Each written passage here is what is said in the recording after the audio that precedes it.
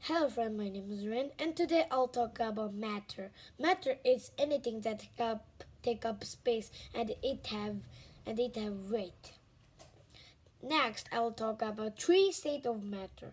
Number 1, solid. Number 2, liquid. Number 3, gases. Now I'll talk about solid, liquid and gases.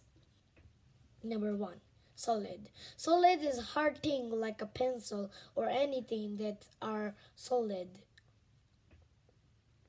Solid particles or atoms or molecules doesn't move because it is freeze and it has its own shape of container and it has fixed shape and it has fixed volume.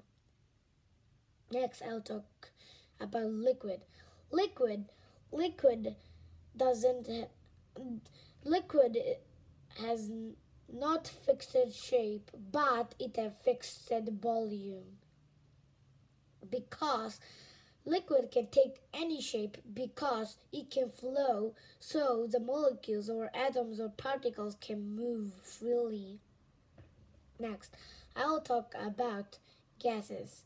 Do you wonder, can we weight gases? Yes, of course we can weight gas because we can do that experiment. First we need balloon, rope, hanger, that already. We can flow or inflate the gases or air that we breathe. We can flow it.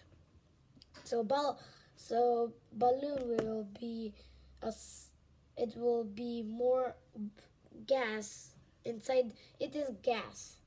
Now, can you wait?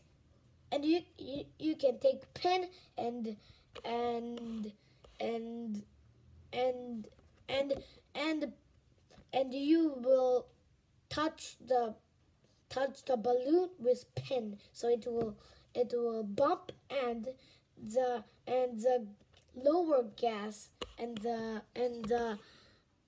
many gas has more, so you can weight a gas.